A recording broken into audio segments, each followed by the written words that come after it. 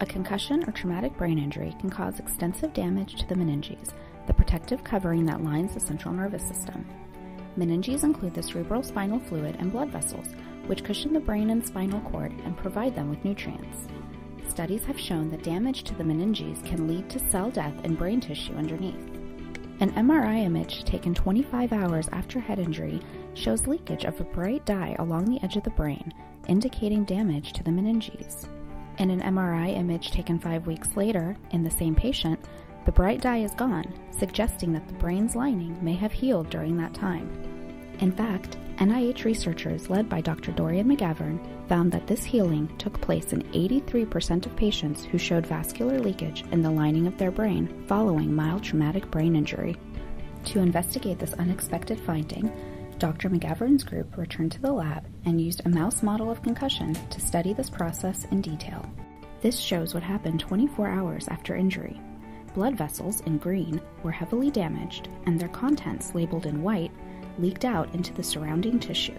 4 days after injury, blood vessels started being rebuilt, and the lining of the brain was almost completely healed 7 days after injury. Restored vessels took over the gap created by the injury, and experiments suggested that the blood vessels were fully functional.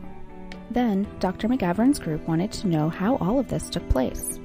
Using state-of-the-art imaging tools, the researchers filmed what was happening in the mouse following a head injury. This video shows the initial damage following injury.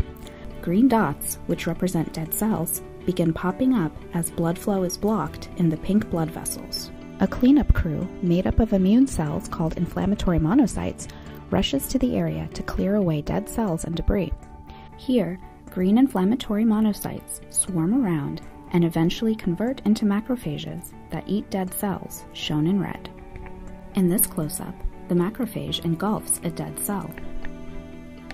After a couple of days, once the area is cleaned out, a repair crew, made up of a different type of monocyte, arrives to start repairing the blood vessels.